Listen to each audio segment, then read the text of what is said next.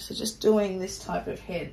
I've done a 5F on the body, 7F on the legs. Hello, sweetheart. I've done also a 7F ears, because whenever I'm doing a shaved body, I tend to like to take the ears a bit shorter because I find it just looks a lot better. So I'm just going to prep the ears. Now I've done those with a 10 blade inside, 7F on the outside, and I'm just going to cut the ears and just clean them up. Now, a little tip that I was taught by a friend of mine, that if you don't want this shaved look, you can always just shave the bottom area and then use the scissors on the top area, and it becomes a lot longer. Now, after I've done the ears, I've just prepped those ears, made them clean. I'm going to get my 30 blade and I'm going to get, hello sweetheart, I've got a 5F, oh well, not a 5F, a 5 extension comb, and I am just going to go over the top with that, but I'm not going to push it through very quickly, and just take that excess off. Now, as I'm doing that, I'm not touching that front bit.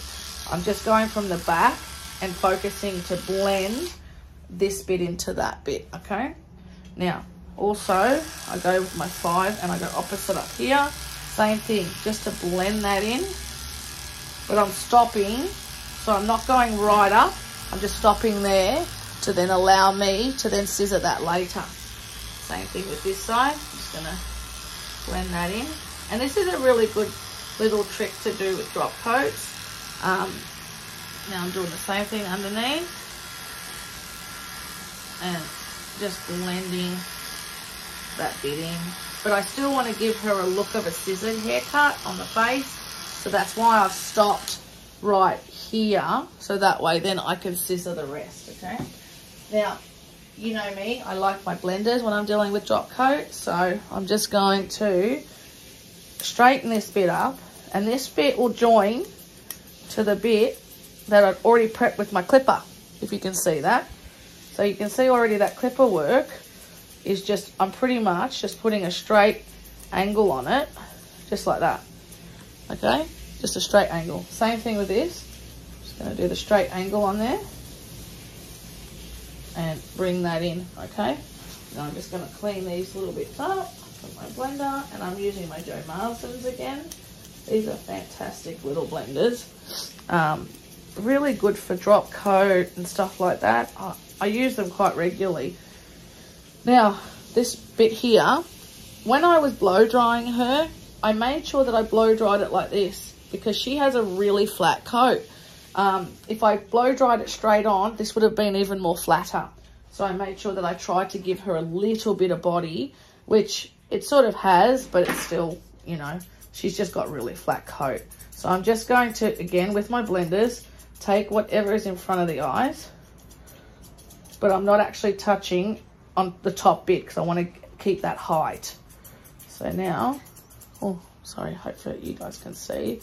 I'm just gonna, again, I want to keep that height because when they look at her, I want her to look a little cute.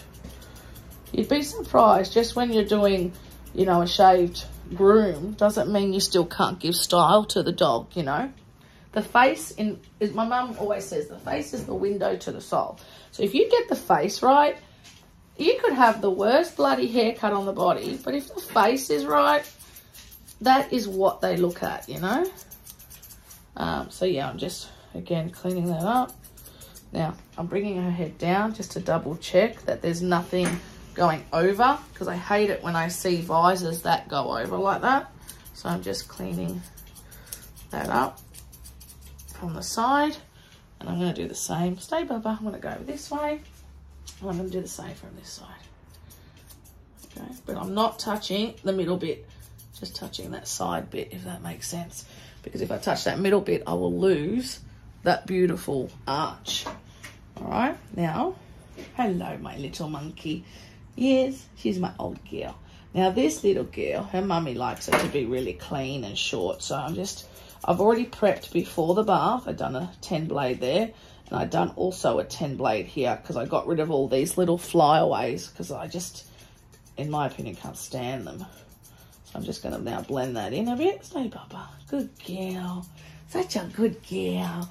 Now, if a dog had a lot of little bits here, which she doesn't have, I would actually trim those. So now I'm going to hold her and I'm going to just grab my thinners. Stay, Bubba. And I'm just going to join up the bit that I've already done here. So it just becomes like a little jigsaw puzzle where it all joins. Same thing from this side. I'm going to just join to that clipper work, okay? Now, it's pretty much nearly finished, that haircut. I'm just going to get my comb. I'm going to then go and follow what my clipper work has done and just clean it up. Okay? Now, if you wanted not so much of a square look, the thing you would do now is you would lift that up, and just bring some of that in so you lose the squareness. See the difference? Okay? Same thing with here, you just lift that up and remove some of that squareness. Okay? I'm hoping to bring more of these videos because, you know, I just honestly want to give back and help people that need help, because when I worked by myself, I never really had the help because there wasn't a lot of seminars and stuff like that. So I just want to show people things I've learnt over the years, and I hope they help. Obviously, this is all my opinion, but yeah, I've just changed that up and done that. Okay, so yeah, she's finished. Hey, she's all finished. So yeah, that's how I do that type of haircut. Really simple, you know, really simple to do. And say bye, miss. Say bye, miss.